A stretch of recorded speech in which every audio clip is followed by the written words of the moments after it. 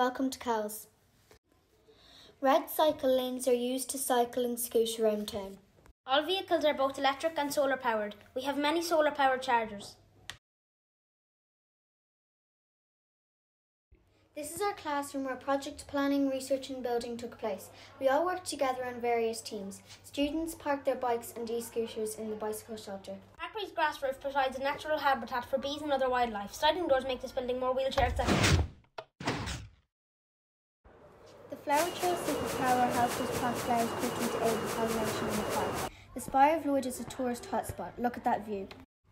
Villagers grow fruit and veg at the allotment. Did you know St Columkill lived in Kells? The church's triple glazed windows make it more energy efficient. At Kells Recycling Centre we recycle plastic, glass and electrics.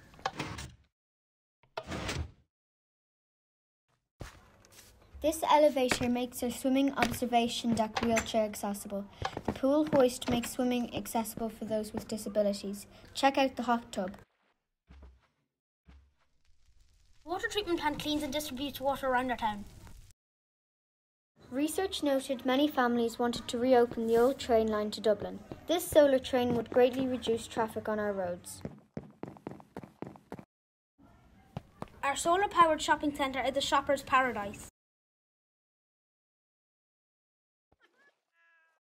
Renewable energy such as solar farms and windmills power our town.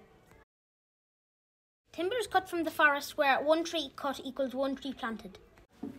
GAA and soccer matches are played under solar lights, while our gym equipment is made from recycled material. 1000 TNT and Agent dig greatly sped up digging the River Blackwater. Eureka School sells excess electricity to the grid. The glass roof allows natural sunlight at Tesco. Local produce is sold at Aldi.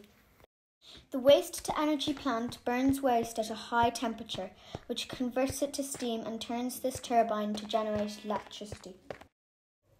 Our farm uses contour ploughing to reduce erosion while ticking rain keeps our farm populated. A solar-powered crop duster spreads organic crop fertiliser.